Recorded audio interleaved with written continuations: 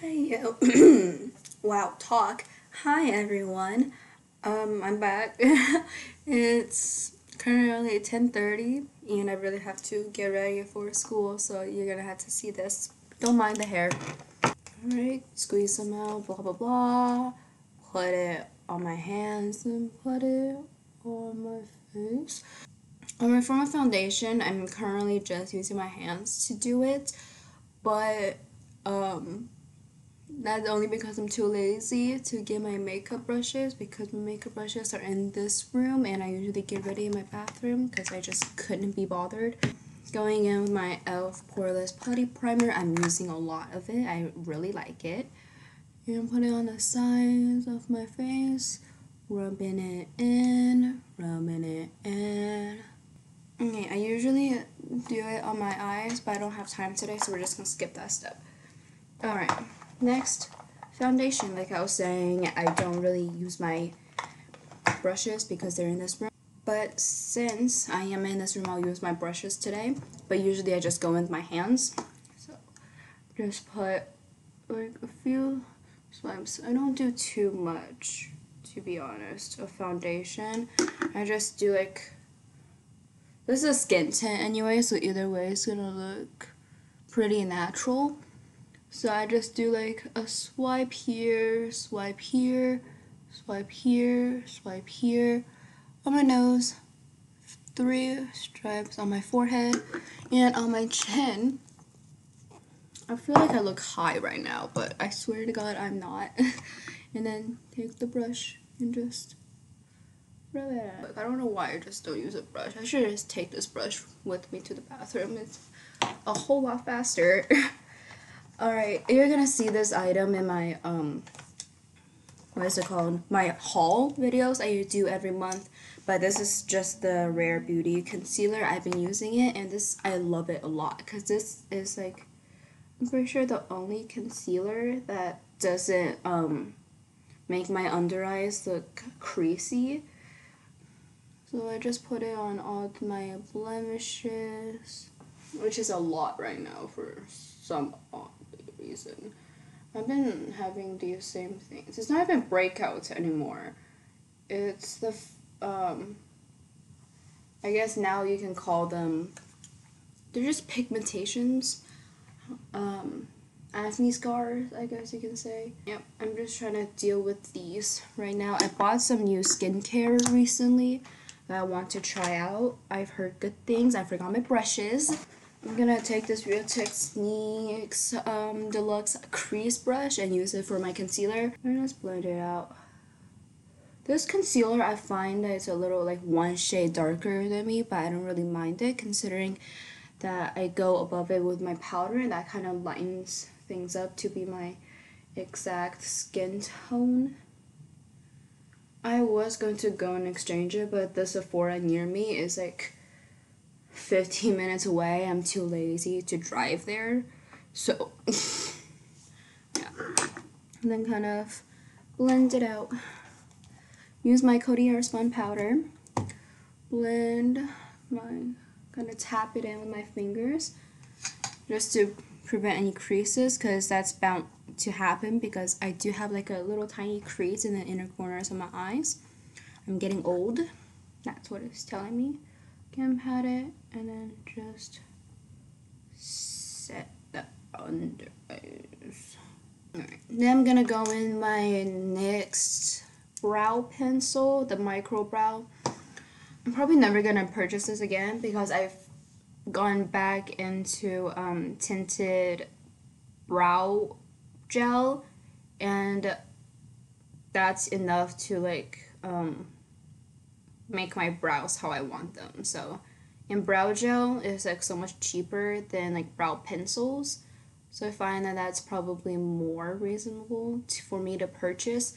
But if during me not having a brow pencil, I found myself missing it, then I'll buy it. But right now I'm thinking to just like not buy eyebrow pencils for a while because they take a lot longer to use, I mean, than your brow gel, because you just run it through and you're perfectly fine. There we go. That's it. Alright. Oh, shit. After I wake up, my voice is like 10 octaves deeper, and oh my god, I feel like I'm a man.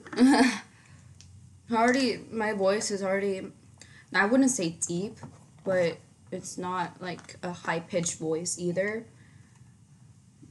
So I don't know what this is about. I'm gonna go in with my e.l.f. bronzer as eyeshadow. Typical.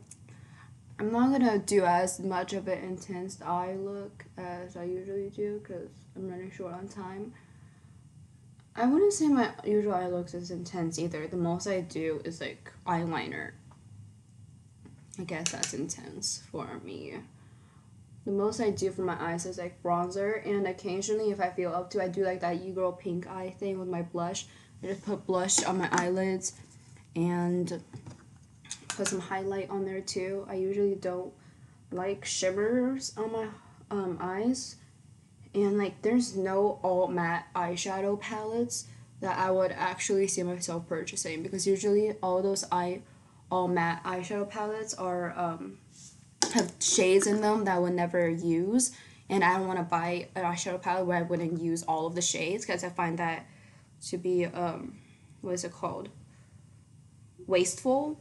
I found Inglot through Jessie Dormanchai, and she raves about the palette, and she created her own on their website, and I also created my own, and guess what? My dream eyeshadow palette is like $50. So I'm trying to see if I'm willing to purchase it or not when I run out of when I run out of this. Because in theory, I will use that like basically every day, and it has all the shades I need in there. There's a black, there's kind of like a cream beige color to set my eyelids with, and there are 2 shades of brown. One is like kind of like this color, and one is a deep brown that yeah, so that's all the shades I need in a daily life. I don't need any colorful shades. I don't use any colorful shades. Going with my Dollar Tree eyelash curler and curling my lashes. I do one eyeball at a time when it comes to eyelashes, because if I do both and then go back and do mascara, I find that my eyelashes have already fallen. So oh my god. So it's better if I do one at a time. So basically like kind of steal the deal, as you can say. I'm currently using the CoverGirl Lash Blast Volume Mascara. I bought this like 1 or 2 months ago and it's already dried out. I hate this mascara. I was like, when I first was using it, I was like, oh, I like this because it is that kind of like a drier formula. But like, I didn't find this was the case with the other one though. I tried the one in the green tube. It did not dry out on me as quick as this one. So I don't like this. Like, even though it is a drier formula, it's like so hard to take off for no reason. Okay, so I already purchased like a new mascara, but that mascara is through like an what's it called? I bought it online. There we go. I bought it online, so it's not gonna come in for like a few weeks or like a week or two. I bought it from M Cosmetics, their mascara. I was going to purchase the Glossier one, but it didn't feel right to me because of the scandal that they went through with the whole treating their black employees or people of color differently than they like treat the other employees, if that makes sense. I don't know how to describe it. There are multiple videos talking about this. I'll link some down below so you can check it out yourself, but I just felt kind of disgusted and also disappointed because they are still kind of a smaller company, and by them doing that, it kind of hurts their business in a way. Again, I didn't have like any product of theirs, but at the same time I wanted to have so many products from their line, from their collection, because it was just so pretty, and I heard so many good things about them. But now I don't, like, whenever I go on there, I'm just reminded of the shit that they've done, and their, like, basic apology. It wasn't great. It wasn't terrible either, but it wasn't great. You could have done, but until the person that brought this issue to light, which is Out of the Gloss, I believe, I'll link their Instagram, and I think they have a website, but I'll link their Instagram down below. And I think it's just so disappointing when people, like, when smaller brands do that, or like smaller brands get into drama because you want to support them because they are a small brand, but at the same time you don't feel right in your heart to do that. Like, I was so close to buying their mascaras. Like, I was just thinking to myself, like, how would I justify buying this? So because of the shit that they've done. And I'm just like, I really can't. So I tried to go somewhere else and find another mascara that I'm willing to try, and that was M Cosmetics, because I've wanted to try something from Michelle Phan's makeup brand for so long. Michelle Phan's makeup brand is M Cosmetics. M Cosmetics is basically like a higher end version, if you could say, of Glossier, because their makeup is very natural, but like bumped up a level. Alright, since I'm done with my eyes, I'm gonna go in with my setting brush, Real Technique setting brush, and go over the pimples. I don't know what's been going on with me. I don't know if I'm like depressed or something, because I haven't been eating for like a solid few months now. And like, when I do eat, it's only like one meal a day max. And it's just that and it's not even that I'm starving myself. It's that I'm just don't feel hungry. And I don't know if I should get that checked out, because like yesterday, what did I eat? I ate avocados and chips. That's all I ate. Well, to be honest, I ate that 2 times. You can count that as 2 meals, right? And the day before that, I don't know if this is a trigger warning. I mean, I'm not anorexic, but I'm just talking about how I haven't been eating. But okay, anyways, I'm going with my Milk bronzer in the shade Blaze. I'm pretty sure this is like pretty much going to go bad sometime soon, because I've had this for so long, and the expiration date is like a year. So I've had this definitely for more than a year. Pretty sure for like since 8th grade now. And I'm a senior, or like freshman year. So I think I should really get rid of it, but it's doing fine. Maybe later. Like, I'm trying to hold off on buying new products, not in like with this thing per se. I'm just trying to find like a cream bronzer that I'll actually buy that's cruelty free, because there is a cream bronzer from Physicians Formula, but they're not cruelty free, but I really want to try it. I don't know, maybe I should make an excuse so I can buy that, because there are no like cream bronzers I would actually buy. Maybe from like the Tarte one. There's a Tarte cream bronzer that I saw that I really did like. It was cute. It was a cute bronzer. It's like in that kind of mint green kind of container. Yeah. I only put bronzer on my forehead. I used to do all on my cheeks, but I find that takes too much time, and it's not like it shows, so I just don't do it. Oh, I forgot to put... Okay, I'm gonna forget if that ever happened, because we gotta go in with my powder. Anyways, I forgot about powdering. I was like, why is this going by so quickly? It's like, I forgot a step, that's why. Going back to my powder and just patting everything down. I can't wait till I finish this powder. I'm gonna feel so accomplished. I've had this, I'm pretty sure, the longest out of all of my makeup products. I'm pretty sure this is one of the OGs of my collection, if you can say that. Because I bought like a few makeup products in middle school. I bought a foundation, concealer, and powder, and mascara, and eyebrow pencil. I think that was my basics of what I needed. of what I got. The foundation's out of my collection. The brow pencil's definitely out of my collection. The mascara also out of my collection. This is the only thing in my collection right now that I've had since like 8th grade.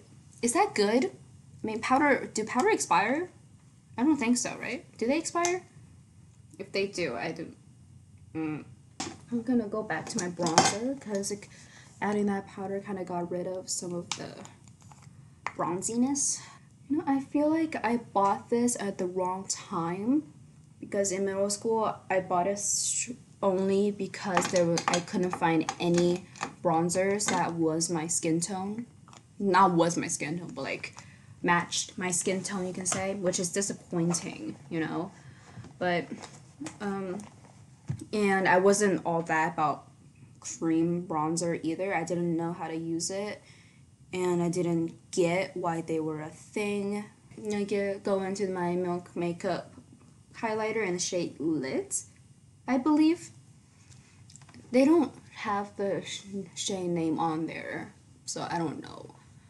Okay, I like Milk Makeup products, but at the same time, I kind of feel weird by having them, because again, they were kind of like Glossier. They were in that scandal with the whole treating their black or like people of color employees differently in a bad way than their other ones. But I think, did they do something about it? I think, did they issue an apology? I don't remember. Oh, I think they did, and they said that they would change just like Glossier said. So we're just gonna have to wait until, I don't know. Like, I don't get that. Like, there shouldn't even be, like, not, I wouldn't say debate, but like, there shouldn't be an issue with treating black or like people of color differently, because they're people. We're all people, and why would you treat other people differently? I mean, in a bad way, I mean. And then going on my Milk blush in the shade Quirk, and spreading that across my nose like that. Kind of Visco Girl kind of thing, you can say. If you're thinking about getting these like cream products from Milk Makeup, get the mini ones because you'll never run out of these. This is a mini, and I've still had these for like a year, and I still haven't used it up. The blush is, I have more than that, and again, I've used it for like a year. It's crazy. Okay, now I'm going with my Milani lipstick, Color Statement lipstick in the shade Teddy Bear. That's how much I have left of that. I'm trying to do like a kind of a project pan, but not really. I'm just doing it so I know how much I'm using of each product every single month, and I find that to be fun. Okay, what I do with this lipstick is I go only in the inner, or no, kind of like where the butthole lip is, and just putting it on there only. There you go. I don't know why I like this. I think I saw it from Robbie Christie, and I was like, wait, let me try that. And I like it. And it's like making me use my gloss, because the gloss kind of blends the thing in with your natural lips. And I don't use gloss all that often, to be honest. I don't really like lip gloss. I might have it, so I'll use it. This is the Essence Shine Shine Shine lip gloss. And then again, take like a tissue. Let's do that to take care of some of the fallout. Not fallout. The inner butthole rim thing, so it doesn't get on your teeth and stuff like that. I did this in like 30 minutes. And usually when I do my makeup, it takes me like an hour because I just procrastinate, I guess. Well, I mean, that's it. I brought my setting spray in here, but sometimes I use it, sometimes I don't. This is a good setting spray if you're looking for a setting spray. I probably won't buy a setting spray again. Wow, I look good. Oh, okay, well, that is it, you guys.